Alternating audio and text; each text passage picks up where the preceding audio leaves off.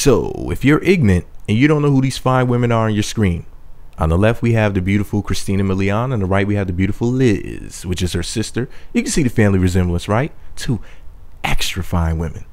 So Christina Milian was with Lil Wayne for some time.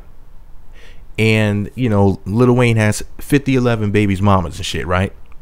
So one of them, the original, Miss Toya Wright, has some shady shit to say about Christina Milian. Now, Baller Alert posted an image of Christina Milian, and it said hashtag Christina Milian shares why she and Lil Wayne broke up, part 2 of 2. And Toya Wright has some sleeping emojis, like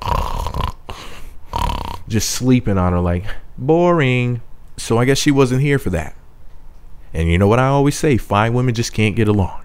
Christina Milian's fine, so is Toya Wright. So since Christina Milian's sister Liz is fine, like I said, fine women can't get along. So here's what she says. She said, and I quote, "These whack ass hoes always trying to come at my sister. Like, why?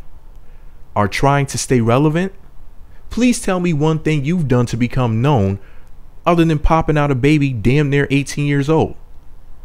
I think you've surfed on that wave for a little too long. This bitch needs to get her mind right. Focus in on her failed marriages and take many seats. Hashtag get over it. Hashtag CMTU.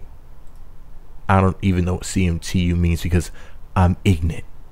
So anyways, here's the message that Toya Wright posted in response to Liz on social media. And yes, she fucking tagged her. You're damn right. You're Toya Wright. So Toya said, and I quote, at Liz Milan, "You probably Googled me and came up with all this. But I Googled you, and guess what I came up with? Nothing. Now ride this wave." Damn.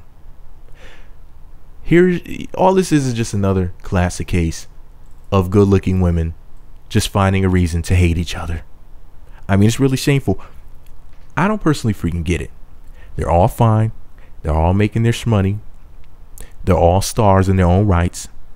They own businesses or do different things, such as being a celebrity personality and a TV star and stuff like that. I don't get it. Fine. Listen, this is why I say that if women had their faces between each other's thighs, this is why I promote lesbianism all the time. Because if women are eating each other out, if they keep each other in their mouths, they won't have time to keep each other's names in their mouths. But this is all my thirsty opinion. Just because I think that Earth should turn into the goddamn island of Lesbos doesn't mean that that's what should happen.